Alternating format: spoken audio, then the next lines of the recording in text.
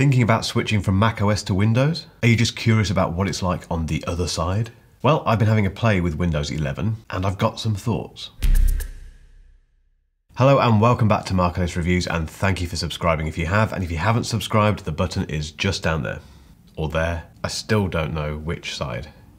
Back in August this year, I bought this, the Microsoft Surface Laptop 4. It's great, and if you're a Mac kind of person and you need a Windows laptop for whatever reason, it's actually quite a good alternative to the M1 MacBook Air. Now, I have made a video where I compare the MacBook Air against this Surface Laptop 4, I'll link to that above. But using this Surface Laptop 4 has been fascinating, particularly when it comes to Windows 11. So if you either need to move to Windows for work purposes, or you're just curious to see what it's like going from macOS to Windows, this is what I've discovered.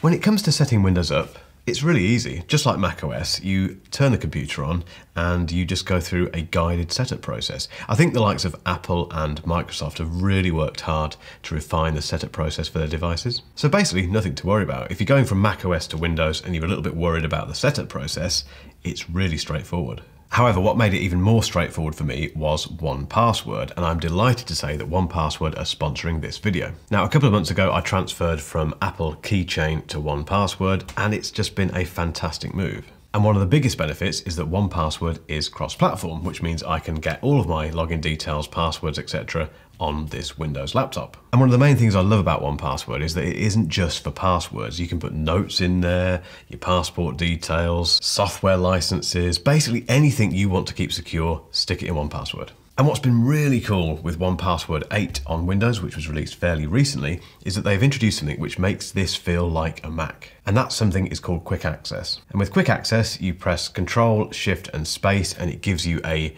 very familiar looking search bar in the middle of the screen. In fact, it's spookily like Spotlight on macOS, and it just made me feel a little bit more at home, along with enabling me to find things much quicker. So thanks again to 1Password for sponsoring this video, very much appreciated. I've put a link in the description if you want to go and check it out for yourself. So what's it like using Windows when you're so used to macOS? Now, there's no doubting that they're very different operating systems, but they do share a lot of the same heritage and a lot of the same approaches to computing. So they both feature Windows for apps and folders, they both offer multitasking capabilities, and they both have a taskbar, sort of. But it's usually the route that you have to take to achieve a certain task or do a certain thing that separates these two operating systems. And it can catch you out, and it catches me out quite regularly. Take Alt-tabbing, for instance. Now, if you don't know, Alt-tab is where you hold down your Alt key and press the Tab key to cycle through the different programs that you have open on the computer. I think, don't quote me on this, that Windows got there first. But Alt-tabbing on Windows can catch you out if you have the Edge browser open with several tabs open. So let's say you have 3 or 4 apps open, and one of those is Edge, and you've got 3 websites open in tabs. If you Alt-tab in that instance, Windows actually Alt-tabs through the tabs within Edge as well, which is a little bit confusing at first. Working with split-screen apps is very different in macOS and Windows as well. For instance, on Windows 11, there's this fantastic thing where you can snap an app to the left or right-hand side of the screen. You just click it, drag it, and it will snap in place. And that then enables you obviously to snap another app to the right-hand side or left-hand side. I find that really intuitive, whereas on macOS, you have to long press on the little green maximize thing and then choose which side of the screen you want the app to be on, and then you get to choose the second one. It's just a bit long-winded, and like a lot of things multitasking-wise, the iPad is the same. It just feels like Apple makes a bit of a ham-fisted effort of this. And then there's tiny things which catch me out. For instance, on Windows, you can maximize any window, any folder by double-clicking on the bar at the top. I remember doing that when I was a proper Windows user many, many years ago. Whereas on macOS, it seems to be a little bit inconsistent. So on certain apps, it will behave in the same way as Windows. You double-click the top bar and it will maximize that window. But on Finder, for instance, if you do the same thing, it just kind of makes it taller. It's really strange. But those little niggles aside, everything else is very similar. So finding what you need is pretty easy on both Windows or macOS, although Spotlight on macOS is a bit of a highlight. You can search for things inside the Start menu on Windows 11, but I do think the Start menu appears to be playing much less of a role these days. The Windows 11 Start menu is much tidier than that cluttered mess that was Windows 10, but I still never really find myself needing to go into it. And I think the fact there's no equivalent on macOS reveals that the Start menu is a bit of a relic, really, when it comes to Windows. Indeed, on Windows 11, you'll notice that the icons on the Start bar have moved to the center of the screen, which looks spookily like macOS's dock. You can move them to the left if you want to, but I've left them where they are because it just looks a little bit familiar for me. But apart from that, as I say, using macOS, using Windows, it's very similar. However, if you're coming from macOS, there will be a few things you'll miss out on. So what will you miss from macOS if you start using Windows 11? One of the biggest things is the macOS ecosystem.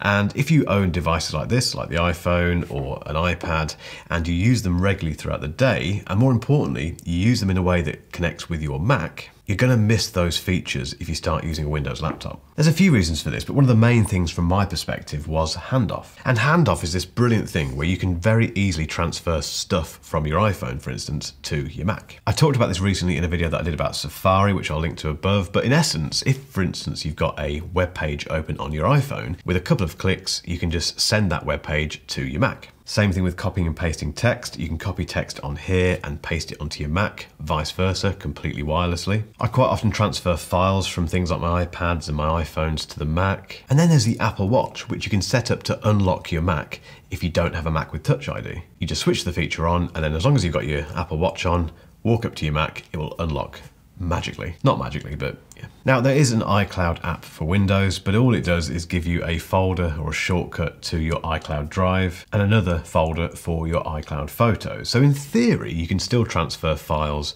and photos from your phone to your Windows laptop. It's just a bit more long-winded. So if you're a heavy Apple ecosystem user, or trapped prisoner as it's known, then you will miss that stuff if you start using Windows more regularly. It's also worth doing a bit of research on the apps that you use on a daily basis, whether it be for personal reasons or for your business. Now I found one app that is not compatible, or not available even, on Windows, which is Ulysses. And Ulysses is this fantastic writing app that I run all of my blogging from. It's just such an important part of this business, but it's not available on Windows. Now that's not this laptop's fault at all, it's not Microsoft's fault. For whatever reason, the people behind Ulysses have decided not to develop at the moment for Windows. And I can't find anything that comes close because I'm quite annoying and have a very long list of reasons that it needs to be exactly like Ulysses. So just do a bit of research on that. The other two examples for me are Final Cut Pro and Logic Pro. I use both of those to run this channel in terms of audio and video production. And yet, of course, there's loads of alternatives on Windows for those, but I'd have to learn completely new workflows. And then there's some of the smaller stuff. And one of the biggest small things for me that I miss from macOS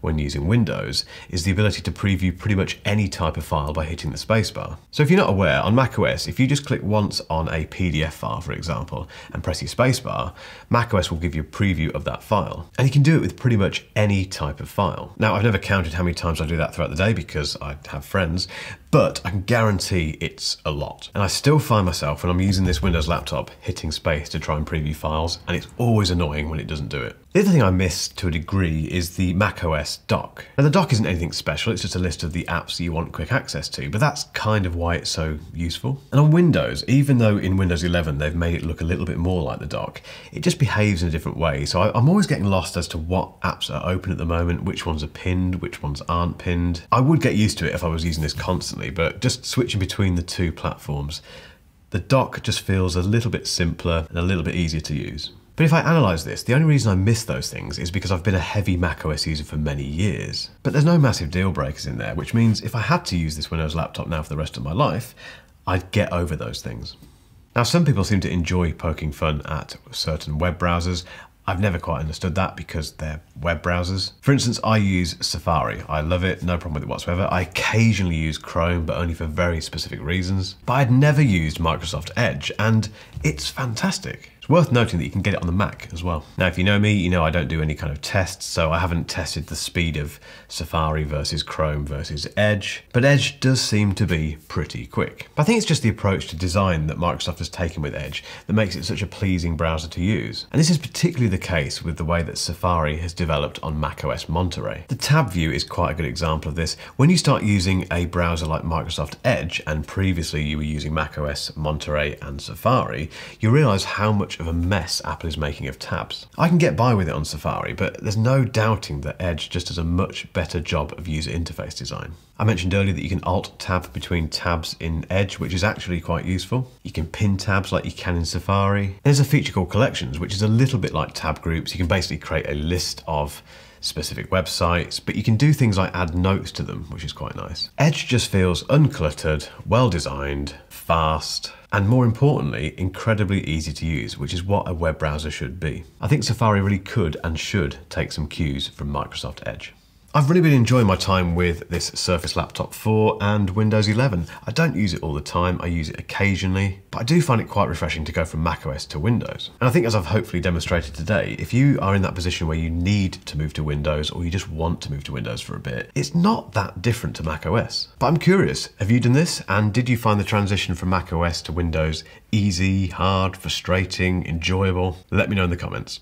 Now, if you've still got some time and you fancy getting back into the world of macOS, then keep watching for my recent review of the 16-inch MacBook Pro. But until next time, guys, thank you for watching as always, and I'll catch you next time.